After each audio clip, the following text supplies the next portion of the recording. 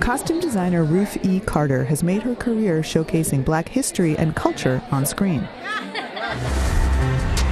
But with her latest movie, Black Panther, she's looking to an African future. I feel like it connects everything that I've done about slavery and about how Africans came to this country and what happened to their culture, and go through the years of Malcolm X and Shaft. I can go all the way up to current times. So now this futuristic African film that's based on indigenous tribes connects the beginning and the future.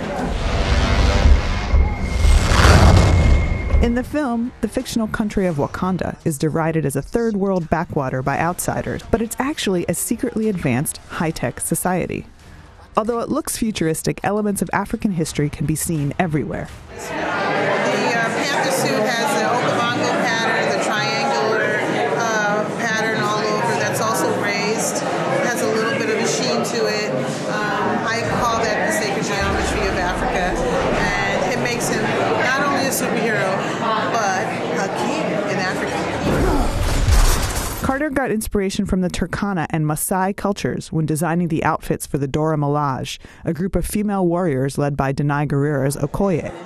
The color was bumped up to this, really bright, vibrant red. Not because we only had 8 girls, but I also thought that 8 girls in bright red would feel like 80 girls in bright red. Carter used this African mask as the basis for a battle costume worn by Winston Duke as M'Baku. And her designs for Lupita Nyong'o's character Nakia are partially influenced by the Surma populations of Ethiopia.